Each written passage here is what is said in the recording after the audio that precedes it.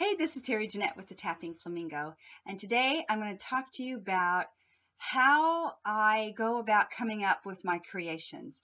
I get that question asked a lot, and I know when I teach my classes, that's one thing that they say over and over. I don't know how to come up with the ideas. Well, sometimes I just tell them, go look at the beads, kind of dig around, see if what catches your sight, pick that up, and then just lay it out. Now, one thing that does help is to lay it out and see what it looks like. And a beading board is the best way to do this. Now, if you don't want to go and spend money on a bead board, I recommend getting something like maybe a kitchen towel that doesn't have a whole lot of print and stuff on it, something that's just plain, or I've gotten felt squares for my classes and we do that. But this is actually the best, and they're pretty inexpensive. This one particular here is for necklaces. As you see, it's got measurements in 1-inch increments out here. It's got 3 different grooves, so you could actually make like a 3-chain necklace. Place for your beads. They also have bead boards for your bracelets or for anklets. Be careful not to drop them though. They're made out of a plastic thing, and Klutz here dropped it just a second ago and I busted it. I'm not too happy about that. I'll put them back here so I don't drop them on the floor again. But anyway, so once you get something to lay your beads out where they're not going to roll around all over creation, usually what I do is I kind of think about what I have. I have all kinds of beads, and I've got them in glass jars so I can see what I have. Sometimes maybe a picture will inspire me. I have actually done a couple of challenges where somebody has taken a picture and the colors are what is supposed to inspire. And this bracelet, or there are 3 bracelets here, are actually one of the challenges that I had. It was a color challenge, and it was greens and golds and yellows and all. And I just made this out of old guitar strings, put some shells and the different color beads on it. This is made out of sari ribbon, and you have a set there. I would have never have thought to put these colors together, but I think they work quite well. So, you know, look at nature for inspiration. Another challenge that I had one time was mainly pinks. And I like to put together different stones, and sometimes I'll kind of mix them up.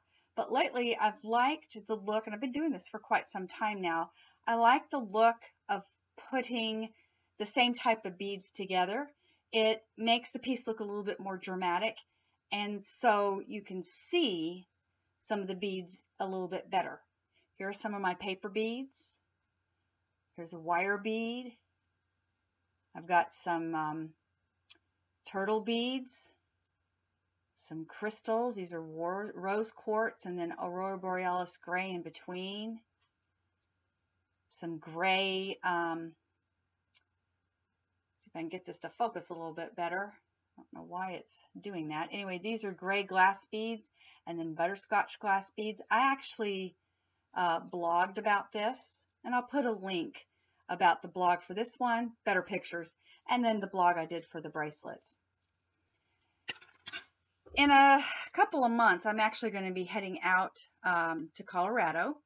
My mom graduated from high school 60 years ago, and I'm going with her to her class reunion.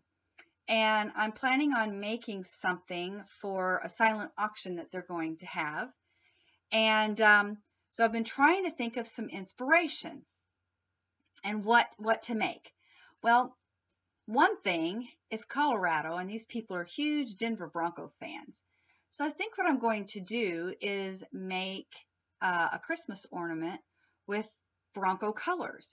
And then I got to thinking, you know what might be fun is to take their school colors. They were Hornets, and I think they were Hornets, and their colors were green and gold. And so I'm going to make a Christmas ornament out of the guitar strings. with those colors. So there'll be 2 different Christmas ornaments. And I'll probably show those. In fact, hang on one second. Here's an example of some of my Christmas ornaments.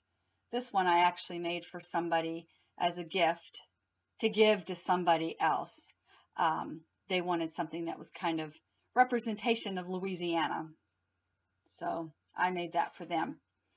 The other thing I want to make for this group of alumni is a necklace. And since they're in the Southwest, I'm thinking they're probably not going to be the beachy boho fan that I am. And so I'm going to kind of make it a Southwest look. I have this pendant. It's a butterfly with, this right here is not real stone, but it's supposed to look like halite, which is very Southwest. And I thought, you know what? I have gray pearls. And I thought the gray pearls would look really well. Whoops. So basically you just have to go through with what you've got and just kind of start putting things together. And I might put some turquoise in with this. I don't know. Stay tuned because I'll show you what I come up with on a later date. Anyway, you know, when you're creating, just kind of think about who you're making your item for and what type of thing they may like.